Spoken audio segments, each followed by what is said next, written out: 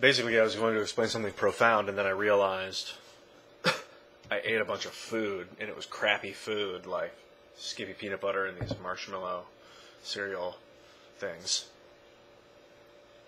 And I poisoned myself essentially with sugar. Oversaturated and made it difficult, but then I remembered what it was that I was going to talk about. The reason why I have trouble in social situations these days is because I've trained myself to talk like this to people. And when I talk like this to people, when I'm looking at them, it can escalate or change, like people grab me or come at me, or people have, like, the key is to not talk so candidly. In pub, when people are like 6 feet away from me, I don't talk like this to them. That's bizarre to me. Some people I do. There are very few. But, like at some points in my day, maybe I'd be more likely to talk like this to someone. But it's pretty personal here now. So this is like to a video camera. And through the magic of internet, we translate it and can speak to each other openly like this. But then the hard thing is translating that into society in my daily life, because I can't talk like this to everybody, but I can look away and talk like this, because this is me objectively. I guess it's just me objectively looking at a camera.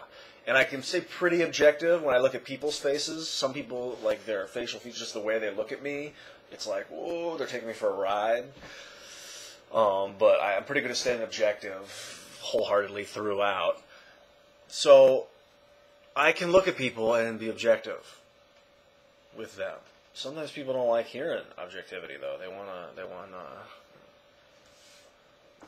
not, I don't know, what do you think?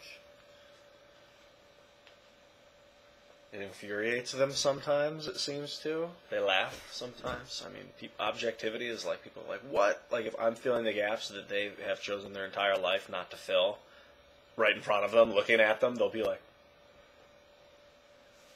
or if I'm not looking at them, they'll be like. So that's why I do it on video, because you may be sitting there being like, what the fuck? I mean, or like, I may say things and then where your response is vocal maybe. And that's fine with me because it's on video. You're not in the room with me. I'm not worried about any kind of physical confrontation. I'm having a conversation. And then you can volley back your massive blah on me with a video response, and we essentially play tag with our thoughts. That was fun, huh? It's been a while. My show's going pretty good. I'm in a show, I was going to say again, but I knew that was redundant. We just wrapped up the 4th week. So we have 2 more weekends.